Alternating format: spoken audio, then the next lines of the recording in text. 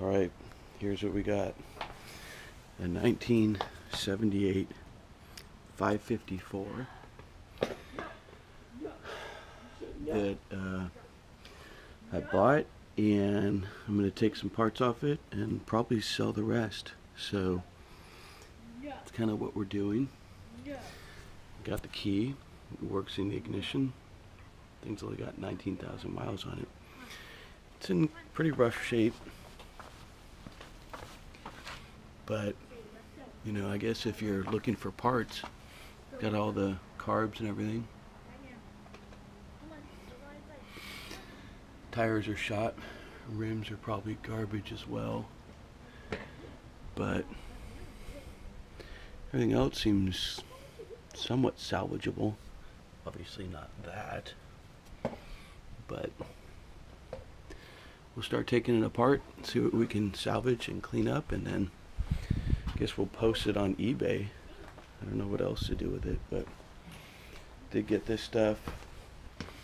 The tank's here, it's a little bit roached out in the front there, but we might be able to clean that up.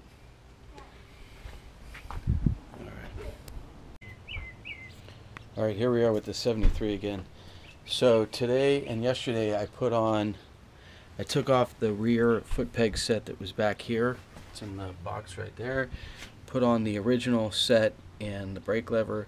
So the brake lever I got doesn't fit right, and it doesn't have the hook for the rear brake light. And then the other side looks pretty good. So that's not too bad. Here's all the other parts I took off the 78 550, and those are on eBay and stuff like that, so we'll see if those sell or not. But we got the foot pegs installed. Here's the box of random parts I got.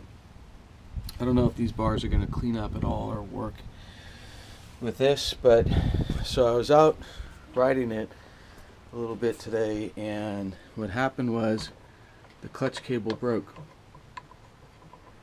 and it's connected up here. You can see it's connected, so which means hopefully that this is the end that's broken down here, and we got to get in there, take it out. I already ordered a new one. It's not supposed to be here for like a few days, but anyway, that's the plan. Alright, let's get this off, and then we'll take these two bolts off, screws off, and see if we can get into it from there. If not, then God, I don't want to take all these screws off, but we'll see. It's kind of new for me, but we'll figure it out. Alright, hang on. Alright, so we got in there. So it looks like the cable is moving in there, the clutch cable, but it's broken somewhere along the line because there's no tension, obviously. So take out these couple threads, and we'll see if we can determine where the break is. Okay, so it wasn't the cable, the bolt in there just kind of came off, but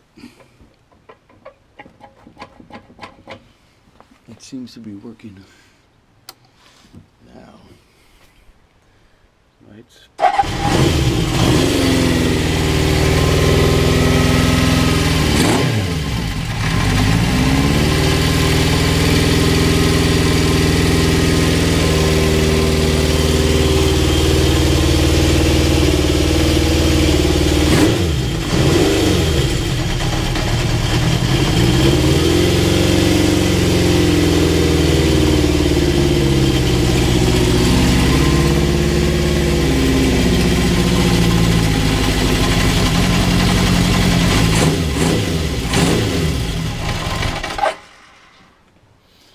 Well, I shut the gas off, so hopefully the carburetors are empty.